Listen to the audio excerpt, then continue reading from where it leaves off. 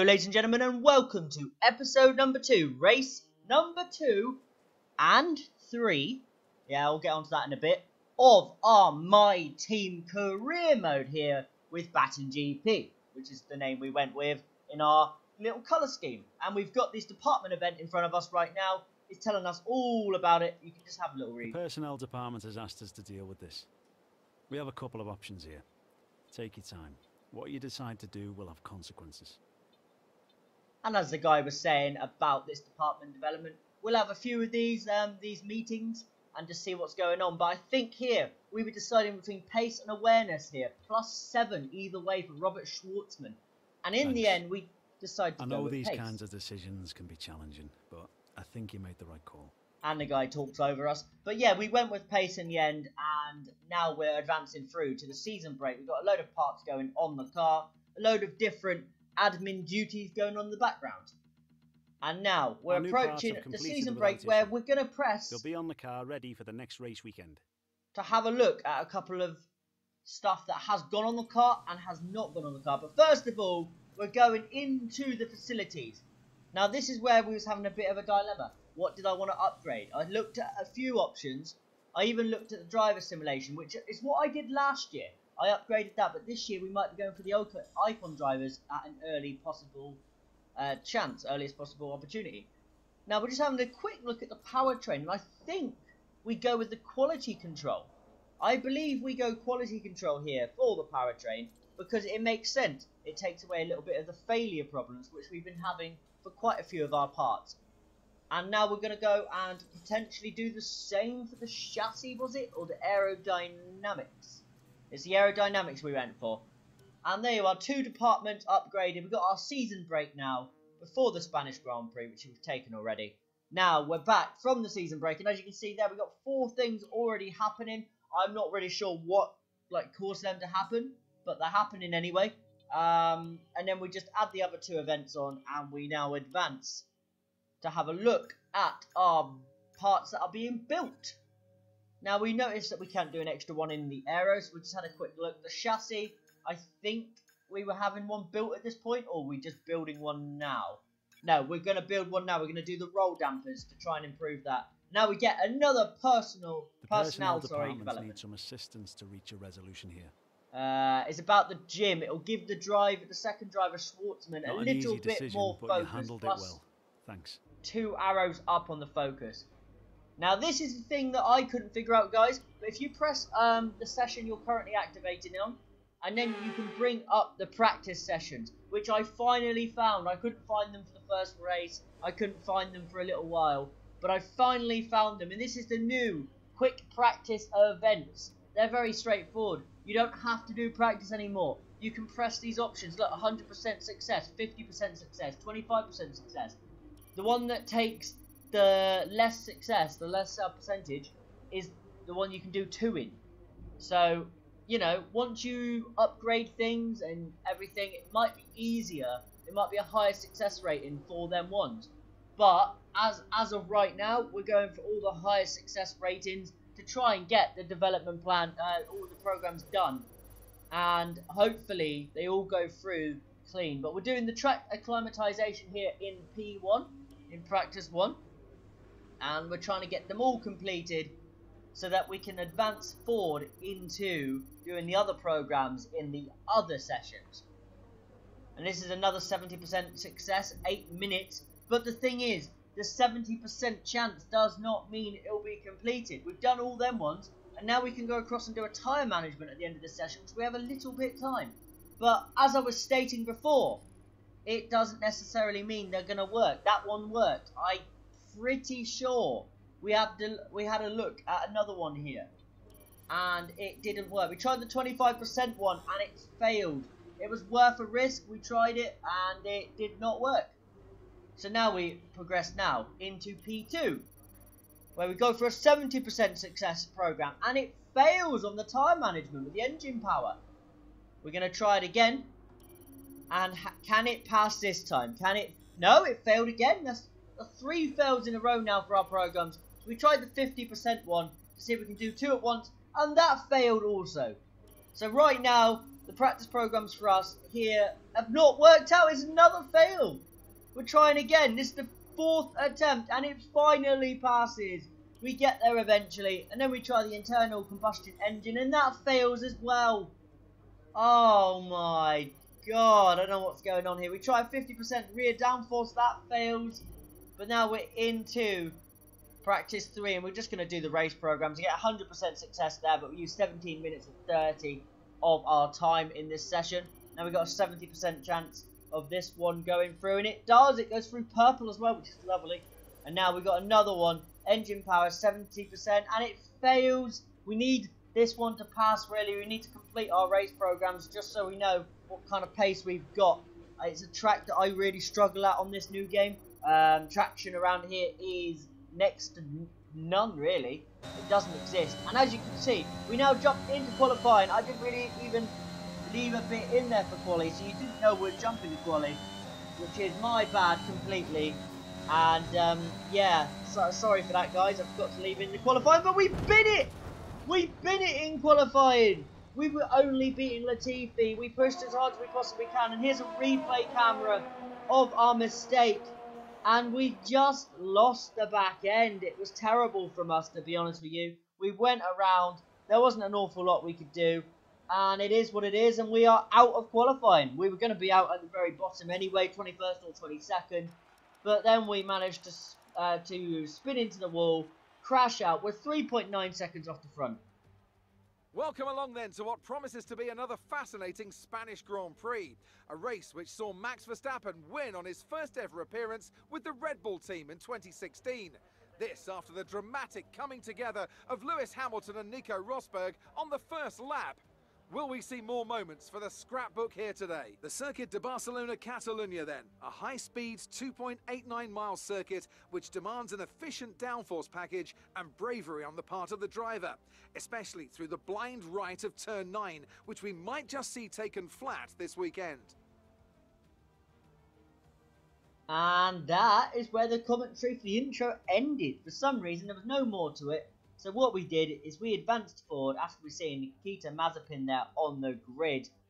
And we will now go to Before we begin, let's take a quick look at the grid lineup for today's race. Lewis Hamilton lines up on pole position, and Valtteri Bottas will line up alongside. As we continue through the rest of the grid today, we have Verstappen, Perez, Lando Norris and Ricciardo, Leclerc, Sainz, Vettel and Pierre Gasly, Stroll, Fernando Alonso, Yuki Tsunoda and Ocon, Mick Schumacher, Raikkonen, Robert Schwartzman and Antonio Giovinazzi, Russell, Mazepin, Latifi and Baxter.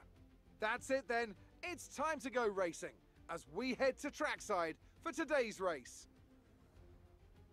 As you saw there on the grid run through, we're lacking a lot of pace. We're just going to talk over Jeff here. He has nothing important to say because he wants a top 10 position. That's unrealistic, Jeff. I can't stress that enough. But yeah, so it was a messy qualifying. It did not go to plan at all. And we are starting from last place after we crashed into the wall at the end of the session, which was not ideal in any way possible. Realistically, what we can hope from this race is potentially a safety car to bring us in nice and close. Without a safety car, we are pretty much screwed, in my opinion, because our lack of pace is very evident around this circuit. We have no grip, we have no power, we can't do much. But we now go to the 5 red lights. And it's go, go, go here for the Spanish Grand Prix. And as you can see, we get a very, very good launch off the line, getting alongside Mazepin. We're in the tiny bit of slipstream left with Latifi, Russell, Giovinazzi. Loads of people going side by side into turn 1. Mazepin just dives everybody and gets past us all. Schwartzman on our outside. Schwartzman's there. Can we squeeze past our teammate? And maybe Mazepin as well. We're thinking about it. We're looking at options. We're a bit erratic on the wheel here around Spain because, to be honest with you, I felt no like force feedback on my controller. You can sometimes feel it. But what a dive bomb that is on Raikkonen. Sometimes you can feel the vibration when you're turning a bit too much, but on this track I felt nothing.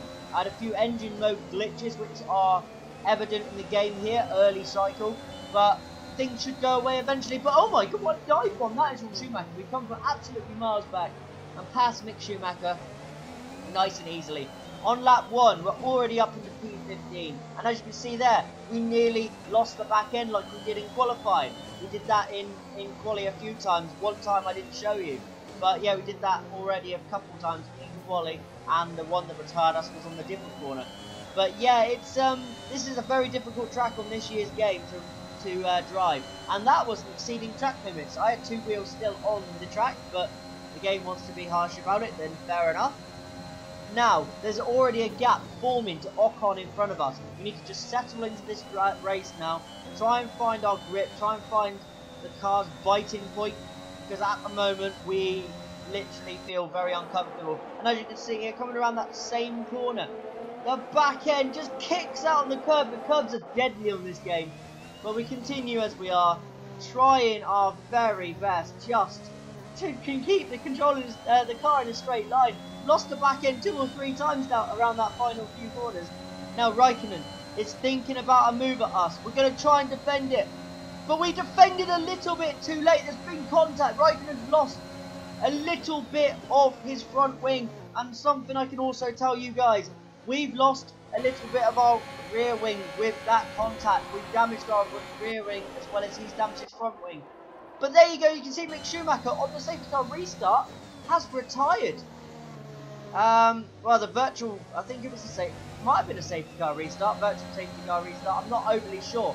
I can't remember where that comes from, but Ricciardo passes us there, but he gets a tiny bit of damage, I think, on overtaking us because he was impatient. But then we dive him into turn 1, and Leclerc's come out of the pits right behind Ricciardo. Will he pass him nice and early, or will he lose time stuck behind the wounded McLaren? And in front of us, Lando Norris and Verstappen, but obviously they aren't our battle today. Our battle is to try and finish as high up as possible, maybe sneak a point or 2, but it's probably unlikely. But as you can see, Leclerc now, all over the back of us, forces us into braking extremely late. He goes to the cutback line, and what an overtake that is by Charles Leclerc. He passed us nice and easy. He's up a position now into P10 for Charles Leclerc, and here's a replay of the overtake. It was absolutely beautiful from Charles Leclerc. Charles Leclerc passes us, and he's up that position. Now we are literally tentative at this point. We're taking our time. We're trying not to do anything stupid. And there's Gasly going down our inside nice and easily for the AlphaTauri. Got the same power unit in the back of the car, the Honda as well. But we're just going to try and go our fastest around here. I do not like going through that corner at all. It always provides me to kick off the track or make a mistake. It isn't a good section for us. And we are now, oh my god, we nearly lost the back end. We are fighting the car. We just get out of DRS activation point. Otherwise we'd had it. But we just lost the back end just before the activation line. And now we're probably a sitting duck to the cars behind us. Now behind us we got Perez, who is also being powered by a Honda unit in that Red Bull. He locks up as well, but we let him go and we just follow Perez. And as you can see, he's pulled out nearly 2 seconds on us already. Schwartzman's on the back of us. We've just backed off, eased off the throttle there, let Schwartzman through. He's up now into P13, or P14. Now we've got Giovinazzi about to have a go at us as well. Giovinazzi down the inside. That's another position lost. We're struggling. We are officially struggling in this race. And oh no, we've lost it! This is one of the mistakes we've been making in qualifying. But we get very lucky and it's only a front wing damage. But luckily for us, the safety car came out and it spares our blushes, to be honest with you. But now we pit again, the lap after. Watch this pit stop, guys. Watch this. 1.8 second pit stop, which I believe equals the record for pit stop in real life. 1.8 second pit stop from the Baton GP crew. What a pit stop that is. Well done from the lads. They're doing their part today. It's just a shame that their driver's letting them down massively.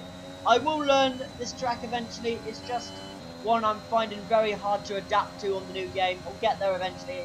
You know, you have to. but it's one of the reasons why the next race will not be actually drove by me. I'm going to be simulating the next race, which is Monaco, and it will be in this episode as well.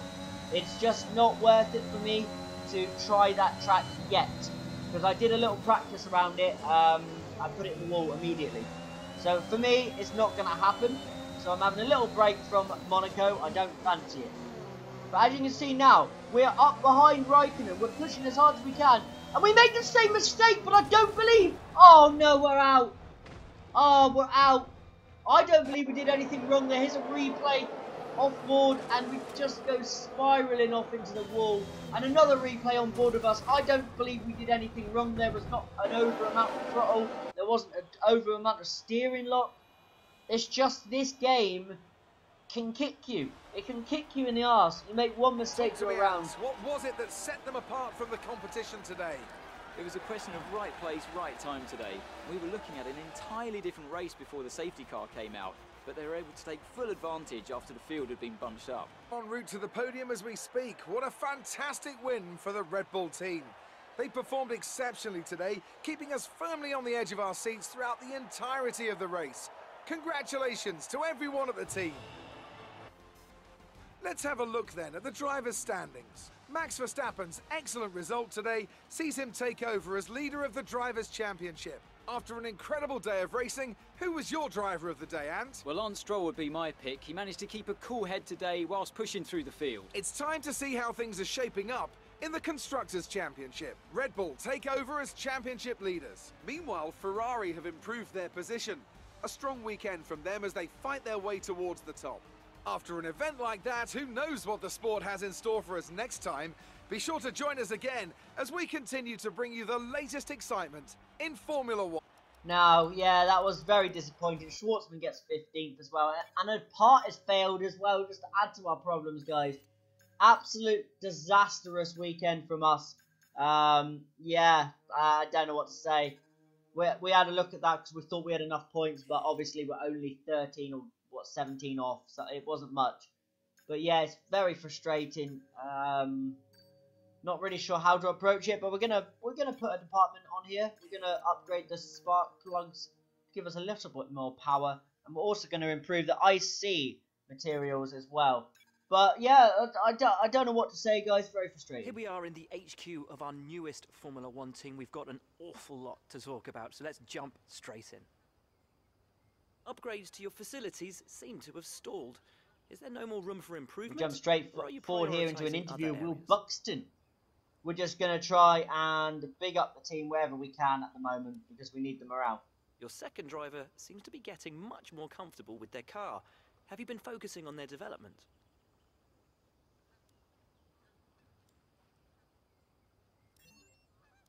Would it be safe to say that in terms of team orders, your career comes first in your team? Your team's been picking up points fairly consistently. Big up Echo here. We're just going to talk over Buxton. We need to big them up. Just get a little bonus. Very good idea. What are your predictions for your team going into this season? And realistically, we can't make a prediction. We just have to say we're trying to fight for some points. Well, thanks a lot for inviting us here. It's been fantastic. And here we go. Here's the one that I said. Monaco, where we will be simulating, guys. It's not worth me trying it yet because I will crash and it won't be worth watching. I'll probably crash lap 1. So we're going to simulate all of it for now, and let's see how we do. If we ever press it. There we go. And Lewis Hamilton wins the Grand Prix. Bottas second. Sergio amazing talent out on the track today. But Anthony, we finish P15 with Schwartzman. It's time to check out the constructors' standings. Mercedes moved to the top of the table. It was better than if we did it. If we did it, it would have been a disaster. But our AI did it, and our AI finished P15. So P15 works for me. It's a great result. But ladies and gentlemen, I hope you've enjoyed today's episode. Please like and subscribe, and I will see you later.